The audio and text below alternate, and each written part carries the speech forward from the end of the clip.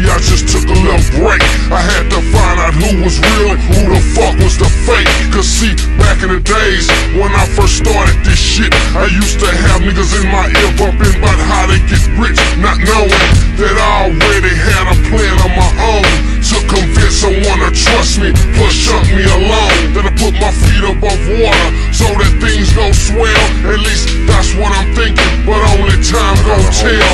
I done been around a lot of niggas who ain't got no heart, so I got to get away from the fraud. That's how fraud shit start. I'm trying to get rich as I can without getting out to hate it, but it's too late for that pussy hole. It's already been penetrated. Why they hate me like they do? I thought you would answer that question, so I'm finna put out a worldwide question here. Y'all send me suggestions. Could it be A, that I straight up just been fucking they hoes? Could it be B, that I wear too much starch in my clothes? Could it be C, that I'm on another level than them? Or could it be D, that I spoke the killer clan on my grill?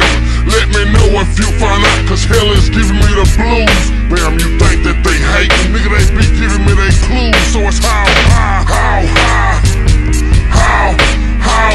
can a nigga go? Feed a failure, motherfucker, how low? How low can a killer go? 6 feet, motherfucker, how high can a nigga go? Feed a failure, motherfucker, how low? How low can a killer go? 6 feet, who said I couldn't make it? Looking blind and blue, you got a hook for the record label that don't confine in you. So instead of acting dope fiendish, I took my damn time just to make sure the shit was right once my contract got signed.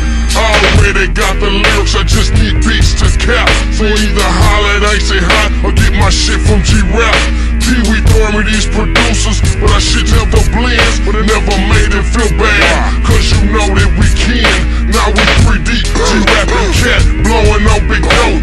And once we got out of town, Cat had showed me the ropes. We got back to Houston, Texas, niggas start showing me much love, especially nasty ass bitches. That's why I bought me some gloves, and I can pinpoint the ones that used to fuck after shows. Yeah, them gold digging bitches and them nine ass hoes. It was just a part of me, they was playing me like a psych, so I dismissed straight hoes and started fucking with dice. So it's how high